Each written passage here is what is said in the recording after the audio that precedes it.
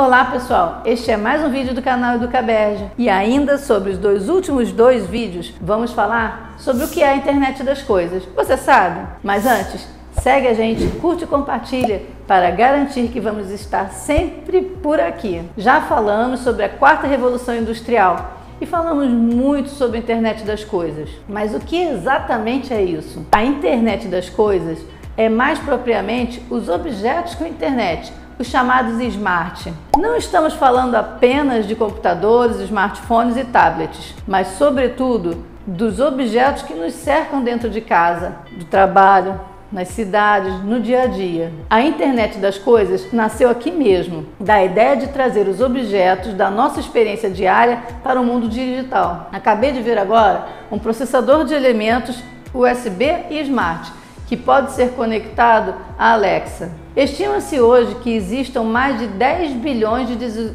dispositivos IoT conectados à internet e que este número deva dobrar a cada 2 anos. No mercado de consumo, a tecnologia IoT é associada ao conceito de casa inteligente, incluindo dispositivos eletrodomésticos como luminárias, termostatos, sistemas e câmeras de segurança doméstica e outros também, podendo ser todos controlados por meio de dispositivos como smartphones. Então, isto é a internet das coisas, que veio para nos facilitar. Mas preste muita atenção, pois todos os equipamentos smart são vulneráveis a ataques cibernéticos. Portanto, para utilizar, é preciso seguir os protocolos corretos.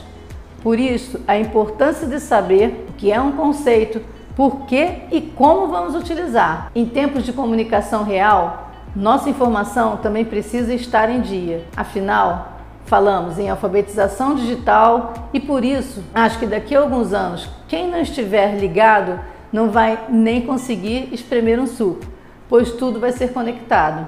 Então, fique esperto e dedique um pouco do seu tempo para entender mais e se inteirar da tecnologia. Sua qualidade de vida vai depender disso também no futuro. E se você quer saber mais sobre a internet das coisas, escuta o nosso podcast. Tenho certeza de que você vai gostar. Até a próxima!